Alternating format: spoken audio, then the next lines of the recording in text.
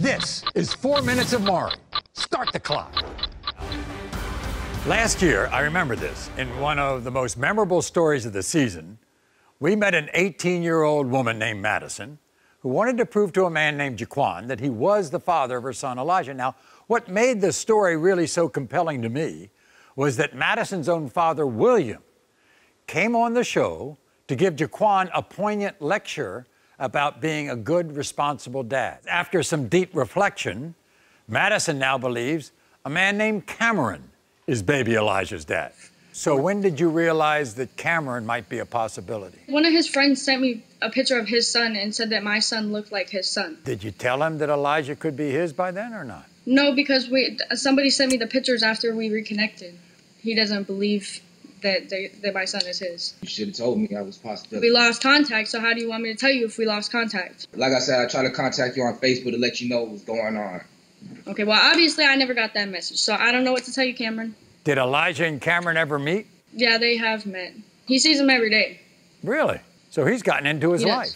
He's in his life, yeah. Even before he knows whether he's the father? Yeah, he's in his life right now. Your father, Madison, spoke to my producers, and he gave us this statement. He said, "Madison, what are you doing? Why would you do this again? You are probably going to find out Cameron's not the father and look stupid again." So if I look stupid, then I look stupid, and it's none of his business. I think that my dad should mind his own business because I'm grown, and if that's what happens, then that's what happens, and it's none of his business. Okay, we have the result. In the case of 1-year-old Elijah Cameron, you are not the father.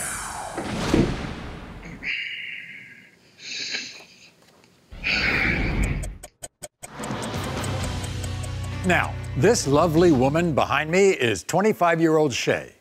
And Shay is coming to us from Atlanta, Georgia. Now, a few days ago, Shay found out a man named Kilo could be her biological father. A few days ago. Let's go back, because everybody ought to understand about you and LaShonda and how this all happened. And it happened way back in high school, right? Yeah, she was like my childhood girlfriend. And then you kind of, I guess, you kind of split apart, and she went on in a different crowd, and she got pregnant when she was young. Did she ever tell you that she was pregnant? No, she never told me that she was pregnant. So you didn't know she had a baby? No, sir, I did not know she had a child. I want Shay to be able to have a closure in her life to know that she have a father out here that willing to be able to take care of her. I've had a lot of stories about people your age coming on to find out if a certain person was their father. But not one of these grown children have ever been able to block out the fact that they didn't have a father the way you have. Actually, it's hard, but I try to be nonchalant about the situation because growing up, I didn't have a father. This is okay. It's okay. It's good that you are emotional about this. It's unfair to me. Yeah. And I think maybe we should go. 25-year-old Shay, Kilo, you are not the father. Shay, are you okay? Yes. You okay? I'm fine. I'm here, Shay. I'm here.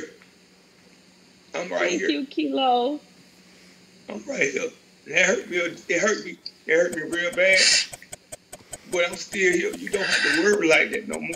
Kilo, thank you very much. You're a stand-up guy. And that was 4 Minutes of Maury. You are not the father.